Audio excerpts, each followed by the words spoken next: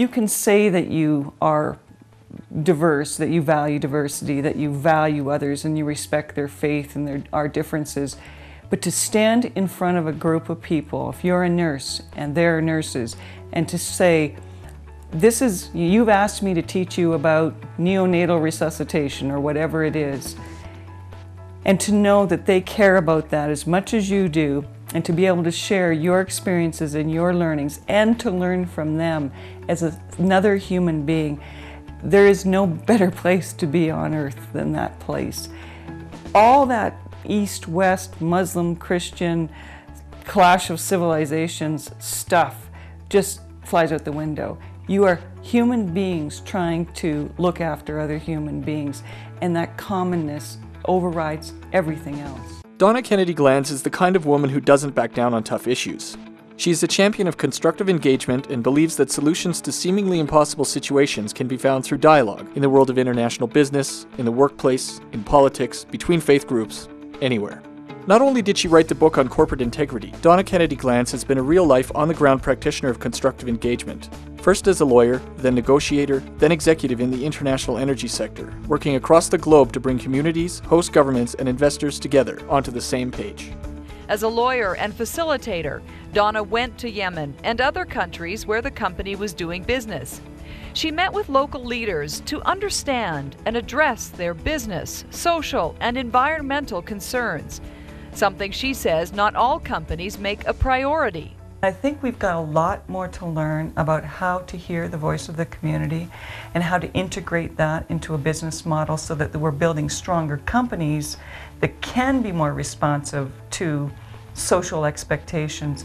In 2003, she launched a volunteer organization called Bridges Social Development. Leaders in places like Yemen, Egypt, and India asked Donna to help them to train professional women in have-not communities in their countries. Bridges volunteers from Canada include doctors, nurses, midwives, lawyers, judges, management experts, teachers, and journalists. They share their knowledge and experience with their counterparts in these countries. It's called human-to-human, face-to-face capacity building, building up the ability of local leaders to be champions of positive change from within their own communities.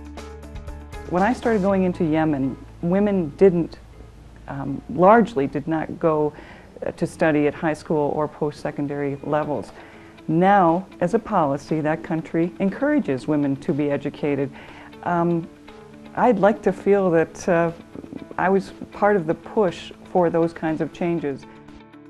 Donna Kennedy-Glans was born the eldest daughter to Wallace and Eleanor Kennedy on a farm in southwestern Ontario. Every day, Donna took a long bus ride to local public schools, elementary school in Teeterville, junior high in Wyndham Center, high school in Delhi. She graduated top of her class in high school, securing a scholarship to Wilfrid Laurier University in Waterloo, where she scooped up a double degree in history and English in a record time of 2 years.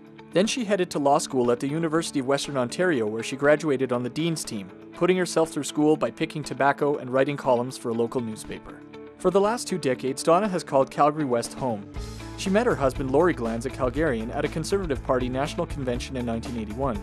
The couple married a year later, and after graduating from law school, they moved to Calgary. Donna and her husband have raised 3 sons and are active volunteers in local public schools, the university, faith communities, and a wide variety of other community-based activities. This is a woman who appreciates the life that Canada offers to its citizens. But she doesn't take this life for granted. She's worked in more than 30 countries, many of them Muslim-majority countries where tensions between Islam and outsiders could be divisive. As a woman working in places where gender equality expectations were often unclear at best, she looked for similarities rather than differences. Her candid, human-to-human approach has broken down barriers and built lifelong relationships and trust. In September 2009, her second book, Unveiling the Breath, One Woman's Journey into Understanding Islam and Gender Equality, was released. This book examines the changing roles that men and women confront in a globalizing world, the world that she has observed firsthand through her humanitarian work and her experiences as the first female vice president of Nexen Inc. For Donna, ideas and thinking go both ways. Issues that she encounters in other countries, questions about the role of culture, faith, and gender in community, are not asked as frequently in the West. But just because we don't ask these questions doesn't mean that we don't struggle with the answers. It is for this reason that Donna believes the dynamic tension between different worldviews, open and closed, can be positive and constructive. It's not necessary to agree, it's necessary to keep talking.